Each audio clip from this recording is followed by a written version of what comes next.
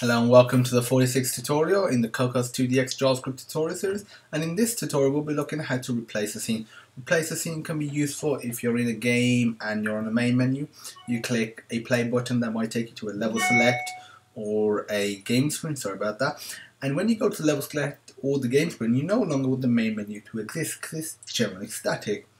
And instead of popping and pushing a scene, you just do the replace a scene function, which will essentially do all that functionality for you. This tutorial seems you've done tutorial 45. If you haven't, there'll be a link in the description to the source code, and as usual there'll be a link in the description to the source code produced from this particular tutorial.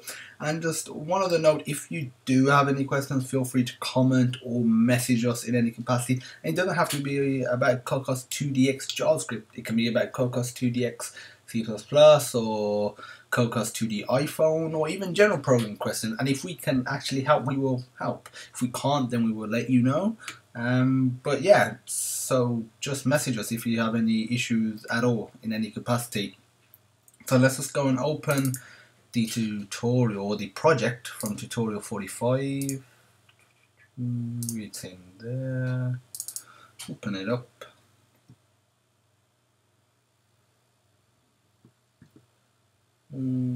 Okay, you want to go to the My App, scroll down, and at the moment what we've got is we're pushing a scene in the My App, and in the new scene we are popping a scene.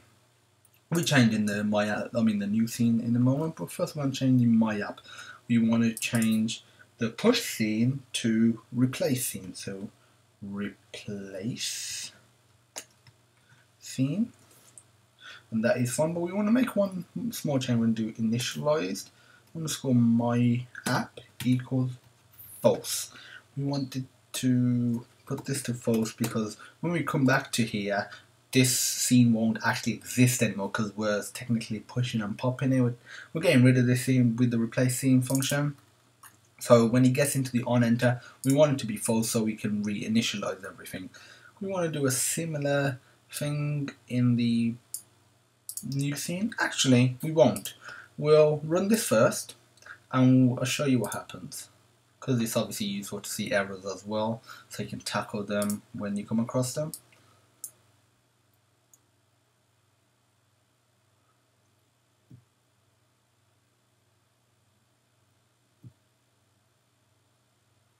Okay, here we go. Once I click the play button, it will replace the scene, this current one, the My App scene, with the new scene. Play. There you go. But when I click the go back, it's going to pop the scene. It's popped the scene, but because there's no scene underneath it, it's just blank. So hence this issue. So we're going to copy and paste this code into the new scene file. So here we're going to replace new scene with my scene, and we're going to put initialize, not my app, but initialize new scene to false. So initialize new scene.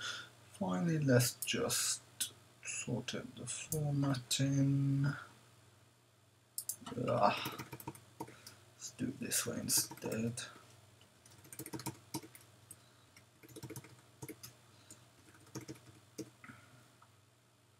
Click play, and then click play, click go back, click play, click go back. I'm just going to show you the problem if I were to comment out initialized my app equals false in the original scene, which is the My App scene. So click play, click go back. It's no longer there anymore because obviously it's not reinitializing itself. So that's obviously a huge issue. But if we put that back in, it just works. Click play, that goes to the new scene. Click go back, it goes to the my scene, which is in the myapp.js. So you can click play, click go back. So you can use this to create some menus from a main menu to a level select or a settings menu. Some games have a built-in setting menu that sort of pops out from the left, or the settings are literally just on the main menu because they usually just turn audio on and off. Just basic functionality like that. And mobile games for the most part will only have basic functionality, so you probably can get away with just putting it on the main menu. Also, this could obviously be used for if you're on a pause screen and you want to go back to a main menu, or if you're on the game screen and it's game over, it'll take you to the game over screen. The game screen no longer needs to exist. Or if you're on the game screen and you've won the game, for example, it might take you to some sort of congratulations screen. Therefore, the game screen still no longer needs to exist, because you'll replace the scene, go to maybe the game over or the game winning screen, and replace the scene again when you maybe retry, replay, or go back to level select or main menu. But that's the replace the scene function. In the next tutorial, we'll be looking at scene transitions just to make the actual menu a lot better. Thanks for watching.